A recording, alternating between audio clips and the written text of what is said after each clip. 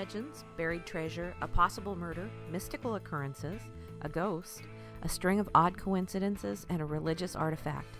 These are the unlikely elements that come together to make up the story of Robert Lang Studios, an iconic recording studio in Seattle's Richmond Beach neighborhood. And of course I did record the last song that Kurt Cobain did, You Know You're Right, the band Nirvana was in here.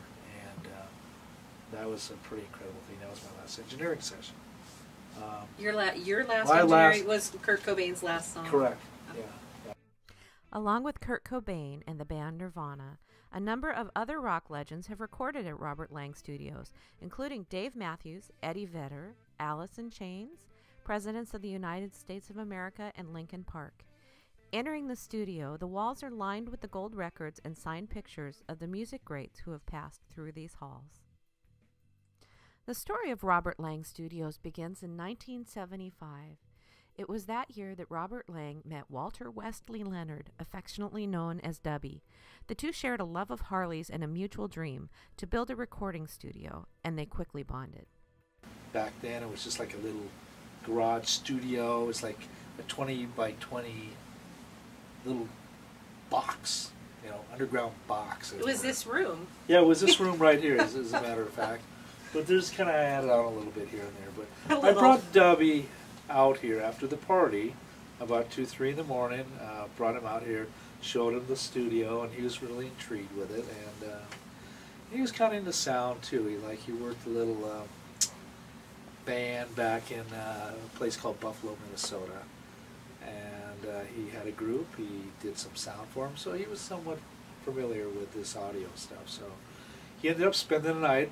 I used to live across the street, and this was owned by another gentleman back in the day where I was allowed to use the garage.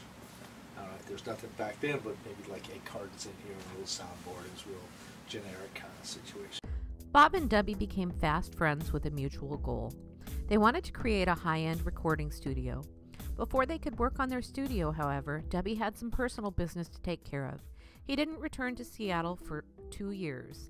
In 1977, Dubby returned, ready to start working on their dream.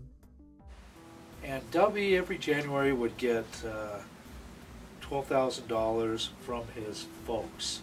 And though his father was passed away, I think his father used to bootleg alcohol back in the day. So I think that's where the Leonards made their money at.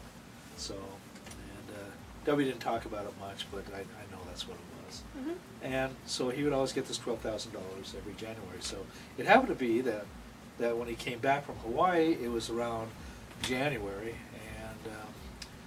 and I think he was celebrating his birthday too. I kind of remember that because his birthday is January 10th. Up to like Radio Shack, you know, and bought a bunch of white connectors and a bunch of, you know, crappy stuff that, you know, that you were kind of like, hey, no offense, Radio Shack, but you know, it's like all these, you know, kind of RCA cords and stuff, like adapters that we needed. So I thought right then, I went, you know what, this man is like really, you know, helping me out here. He didn't have to do that. So as the story goes, he worked with one of my clients. I'll never forget. He was a Japanese fellow. His name was Lowell or something like that.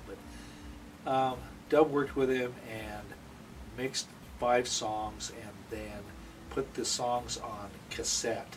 And Dub forgot that the cassettes have leader tape. So part of the first very cut of the first song, the first part of the first intro was missing. And so Dub got extremely embarrassed and said, well, you know what, Bobby, this is not for me right now. And so he just said, well, you know, hey, I tried, and I'm going to figure out to do something else. So. That something else was skippering a yacht for Seattle restaurateur Bill McCormick. In spite of it all, however, Dubby was still interested in building that recording studio, and it turned out that McCormick had deep pockets and an interest in Dubby's dream.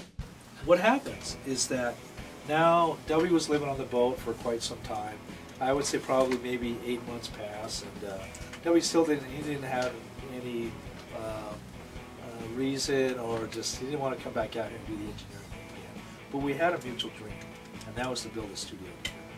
So as time goes on, now it's about, I would say, mid-part of, I would say, May, June of 1979. And what happens is that Dubby and Bill headed up to Orcas Island, and we were talking to build a studio, the possibility on Orcas Island.